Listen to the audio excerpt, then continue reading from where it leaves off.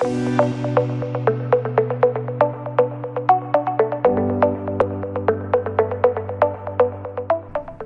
everybody, Jeffrey Scott here. Thanks for checking back in with me. Today I wanted to launch part 2 of our exosome series, and I want to talk about the biogenesis of the exosome. How does it become an exosome? And importantly, I want to shed some insight into how specific proteins, very specific nucleic acids, are targeted, sequestered, and loaded into these exosomes. It's a very complicated process, and I'm going to take it at about a 30,000 foot level and introduce some new concepts to you in this short presentation. So I hope you enjoy it. We'll see you back here when it's over. All right, I just wanted to start this presentation off by just giving you a overview again of the exosome biogenesis process. And this is the best diagram, the simplest diagram I could truly find that really delineates this quite well. If you look at the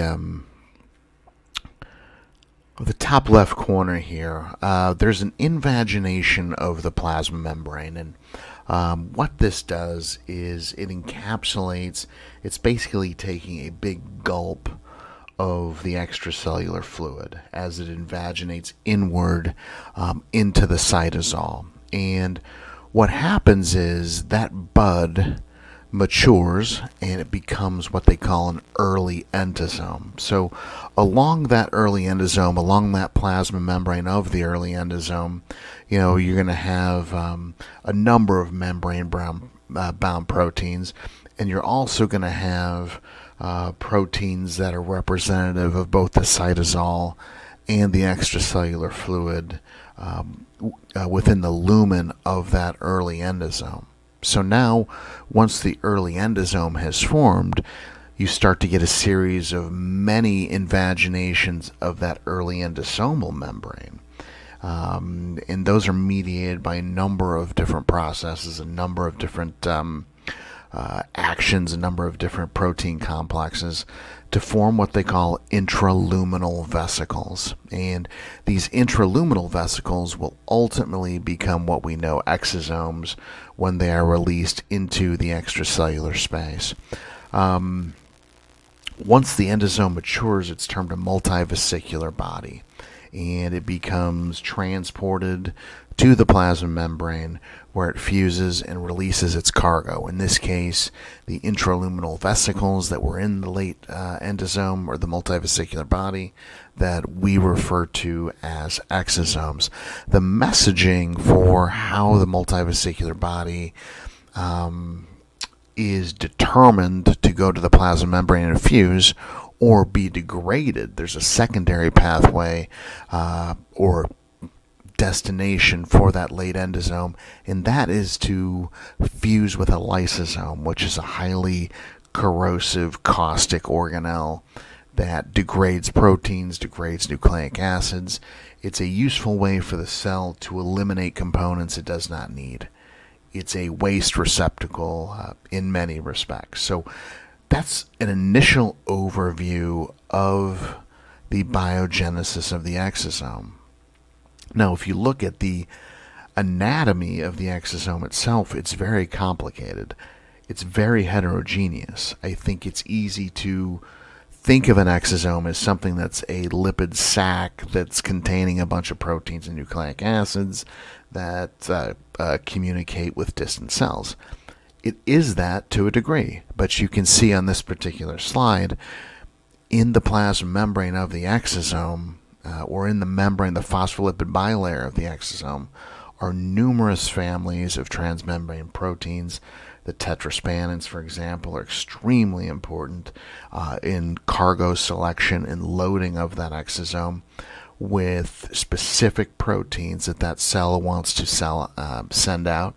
You've got glycoproteins here towards the bottom of the screen, which are really important for docking and attachment to recipient cells. You've got lipids. These are called lipid rafts, cholesterol ceramides, sphingomyelins that change the fluidity of that particular region. And then inside, of course, you do have some of the things we've already discussed in previous presentations. You've got your growth factors and cytokines and your immune modulators, your chemokines. You certainly have those. You've got quite a bit of nucleic acid, RNA, ribonucleic acid. You've got messenger RNA. You've got microRNA, which is a regulatory regulatory nucleic acid. And you've got some other non-coding RNAs as well. You've got heat shock proteins, which are stress proteins, cytoskeletal components, which can facilitate budding and endocytosis when the exosome reaches its target cell. And then something that's very important, and it's written in green here, is the ESCRT machinery. I call it the escart system. I believe that's the proper nomenclature. It is a mechanism. It's highly complex. It's a mechanism to load exosomes with particular proteins that particular cell wants to send out. It makes sure that the proper messages, or at least most of them, are getting into the lumen of that exosome so that those messages can be carried to distant cells.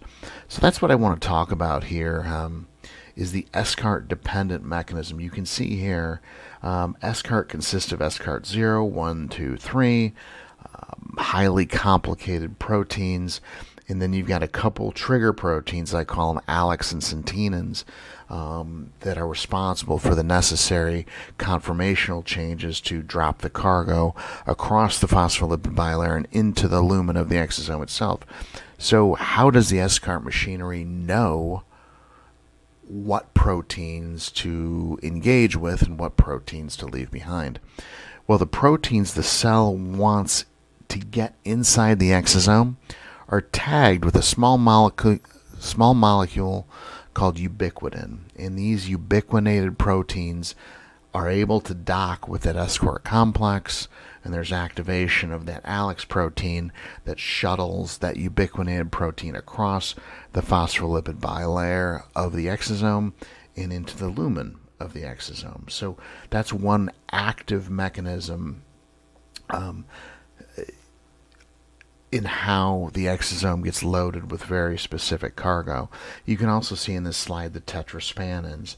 The tetraspanins are not related to the escart system, but they have a similar function in shuttling key proteins that the cell wants in those exosomes across that phospholipid bilayer into the lumen of that exosome.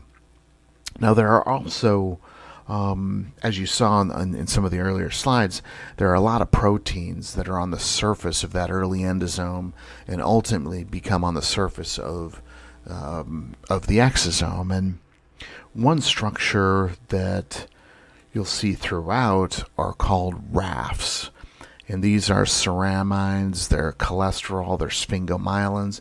They change the fluidity of the phospholipid bilayer in local areas such that proteins are able to find a little home and bind to the surface. So this is what I call, or what the literature refers to as, an escart independent mechanism of loading an exosome.